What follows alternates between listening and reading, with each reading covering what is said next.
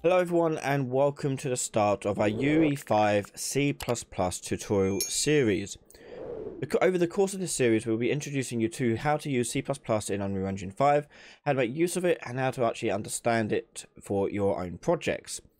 In this first episode we're going to talk about how to create your new class and also expose variables over from the source file in C++ over to your blueprint class in the editor.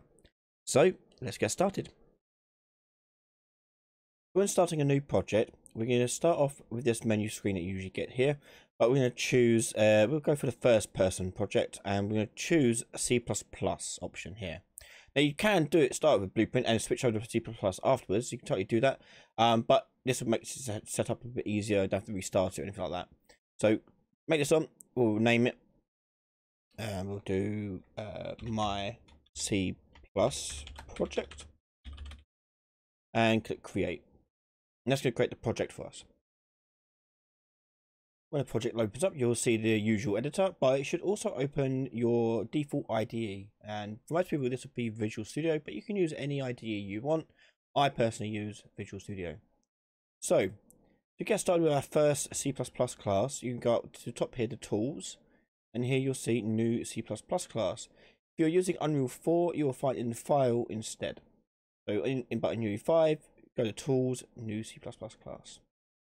And this wizard is going to open up. It's going to ask you what do you want the parent class to be. You can do an empty one completely, or based upon an actor, pawn, character, anything you want really, down here. Now, most of the time your things are going to be actors, but it could also come from other things too, but that's up to you and what you decide to do. So let's do some basic setup here. Let's go and put an actor in next, and we'll name it and call it my test actor, and we'll click create class, and that's going to add the header file and source file for our class here. Now these work slightly differently from the blueprint, and typically the workflow is that the C++ class is used to define the class and what they do, and the blueprint is used by the designer to customize and configure it to do the task they want it to, but they can also extend it to do some extra functionality. But typically that's where you find the uses going on here. So here we have the generated files that you get from it. This is the source file, the .cpp, and the test actor H file or header file is here too. Reload all. There we go. Okay. Now the difference between the header file and the source file is the header file is sort of like the table of contents for a class. So this is where you'll define like the variables, the functions, and so on and so forth. And the actual source file is where you define how they actually work and what they actually do. You'll also notice when you first load it up, you'll get this window come up. This is the live window, live coding window. And when you compile your game, this is what will come out with a success or fail, and any errors you have to fix. Okay. So once it's finished doing that, you're good to go. So let's take a look at our code that we're getting here in our class. So in the header file, you're going to see the includes, and in the includes we've got the core minimal, game framework actor.h, and my test actor generator.h. Okay, obviously my test actor is our one. The game framework is the actor.h because we inherited from an actor, so that's where that's coming from. And core minimal is just the generic stuff that all actors and all objects have inside. I think it's the minimum they must have. And down here we've got the various definitions we've got going on here. As I say, it's pretty basic because it's just an actor. But up here you've got the class. You can set up here with the constructor, public, protected, and public again. So here they're doing public, setting up the default constructor function, my test actor. This is where you define your variables and functions, typically in here. But you may want to protect them, in which case down here you've got virtual void begin play override, and in public you've got tick. So these are the functions that you're probably familiar with if you're doing blueprint. They'll come in here by default for you as well. So I won't go through every single thing you're seeing here, like every single symbol. Go check out the primer series of videos. It will help explain a few things that you may not have access to. Okay, so then we've got the CPP file, go into that. And here you can see we're including the header file, so that is now including everything that this is including. And in here we've got the constructor here running, and it's just saying it can tick. And then we've got the definition of the begin play, which is not really doing anything, and a tick, which is not really doing anything. Okay. Now, when these have got set up here with a super and super, this just means they're going to run their default stuff that they would normally run as a begin play or delta time. So you can override or extend functionality, but that's all you really need.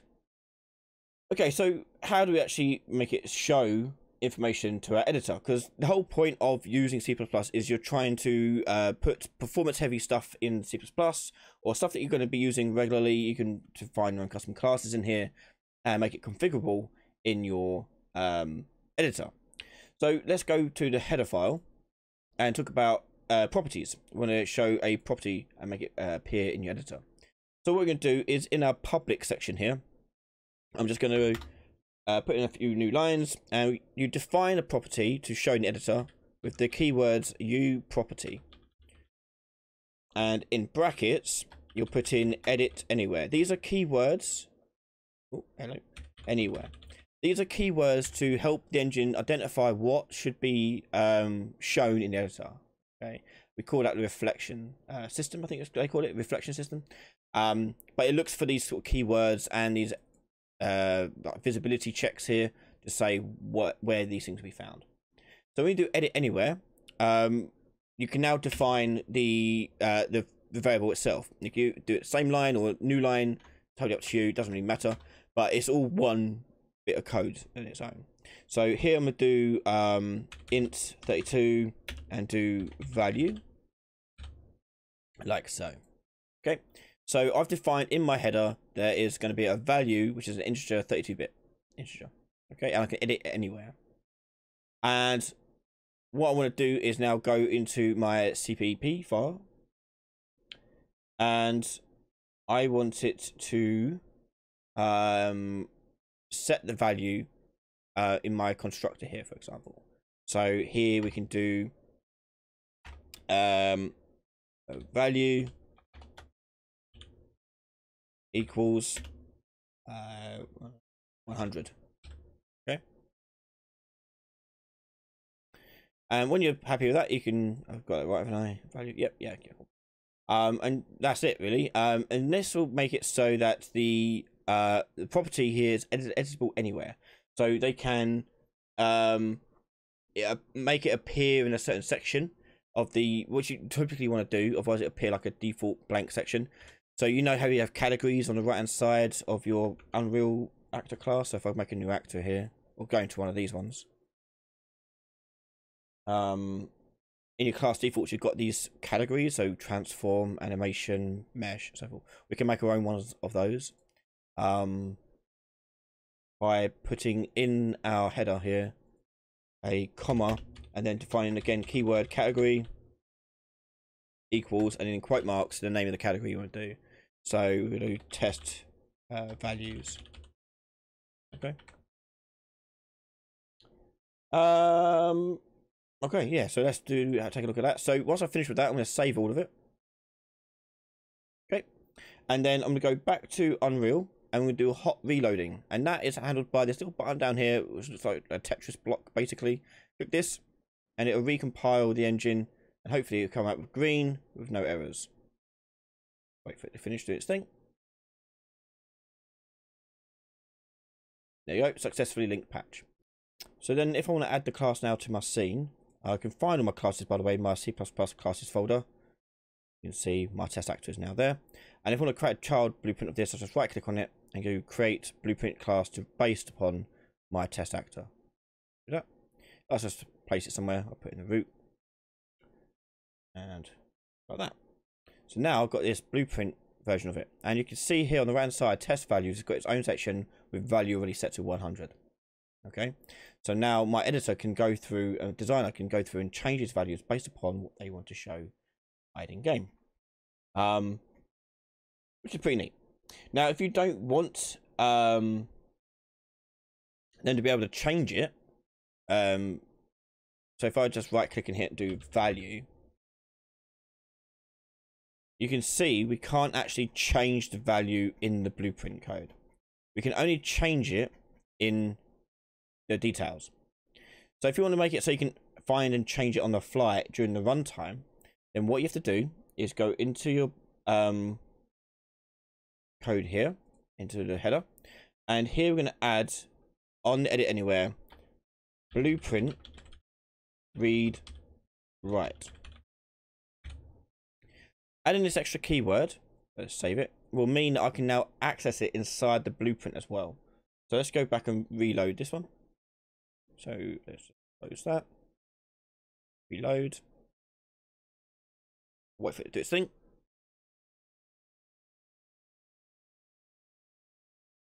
And there we go. So now if I go back to my class I made, my test actor, value is still there on the right hand side because of edit anywhere, but now I should be able to access value as a variable. Okay, so it only appears there if I have it set to blueprint read write in the Visual Studio. Okay, without that, it just means I can exit anywhere. If I don't put any anywhere or any of this, it just means that this is only going to be used in the C++ side of the project. Okay, so you can't access it at all in the editor, which is important if you're doing, like, if you're a tools programmer and you want to put some functionality, but you don't want the designer change certain aspects of it because it's critical to the functioning of the class. You can make them hidden like that. Also make them private variables if you want as well. Another keyword we can use as well is we can, if we want to show it, but we don't want to change it. So we have edit anywhere, but we're going to change that to blueprint read only, and we'll make it visible so you can see it. Visible anywhere. So not edit anywhere, visible anywhere. And we're also going to make it transient. Ooh, hello. Okay, and then the category is the same. So all these keywords are working together to make something like this. So basically the transient specifier, so read only, let's go through them. So read only means that you can only get the value, you can't set it. Visible means you can only see it, you can't change it in the class defaults. Transient means that the it won't be saved or loaded from a disk. It is so it's a non-persistent value. It's just there. You don't have to store it anywhere or anything like that. And the category we know about is setting it to category there. Okay, so then we're going to save all, and then back into our project we'll hot reload, recompile the engine, and when that's done, I now take a look at the actor. You can see here the value is now grayed out. I can't change it. Okay, that's because it is visible and read only. So I can see it, but I can't change it. Same goes for in Blueprint here. If I go to value, go down, I can only get the value, I can't set it. Okay, that's all we're worried about there. And there you go. We've now got a variable showing from our custom class into our editor, allowing game designers to take on what we're setting up and make the game we want to make. In the next episode, we're going to go through and showcase how to expose functions and events over in from our C++ class into our editor Blueprint class. You can watch the next episode right now over on patreon.com/Ryan Laley, where you can find all my videos early from just $1 a month. Massive thank you to all my patrons and YouTube members for the continued support in the channel. Thanks so much for watching, and I'll see you next time. Bye everyone.